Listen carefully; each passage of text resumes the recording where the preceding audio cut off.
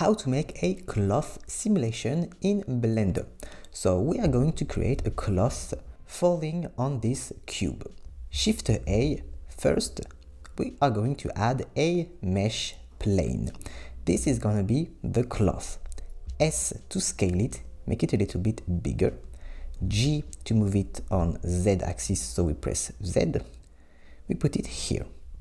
And now we need the cloth to bend, so we need to add loops to create more geometry. So we are going to press Tab to go in edit mode.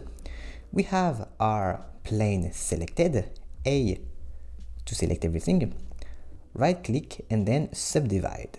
Then on the little window at the bottom left, number of cuts, we are going to put more. I'm going to put for example 50, like this. Now we can go back on object mode, we press Tab, then we can put the cloth simulation. So we go in the physics properties tab and then we can select cloth. Now the cloth is applied on this plane. We can change the presets of the type of cloth preset here.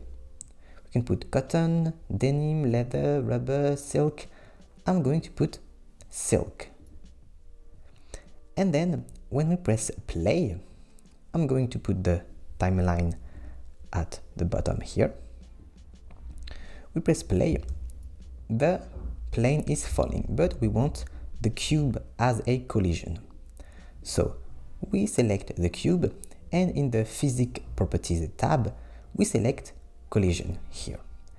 And now we can go back at frame 1. We are at frame 1 here. We can press play, spacebar, and now our plane is on the cube, but it looks very ugly. So first we can scale it a little bit more, like this. We can apply the scale. When we press N, item, scale, it is at 2. So we can do object, apply, scale, like this. So now the scale is at 1. Then we can go in the modifiers. We can add a subdivision surface on the plane. We can put it at 2 and also right click, shade smooth.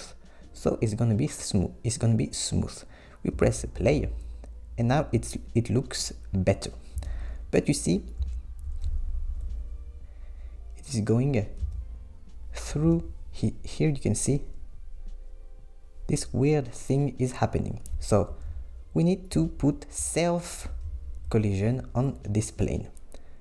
We go in the physics properties and then in cloth you have collisions here and we can activate self collisions. Also we need to add thickness to the cloth because now it has 0 thickness.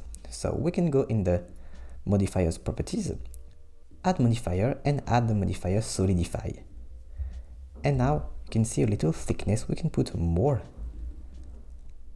like this for example. And now go at frame 1, press play, and now we have our cloth here and it looks pretty good. Now we can put the materials on it. If you want to learn all the basics of Blender, I have a free course and you can join it with the link in the description. So we do 3D modeling, rendering, animations, apply textures, do materials and all this stuff. So see you in the next tutorial. Bye.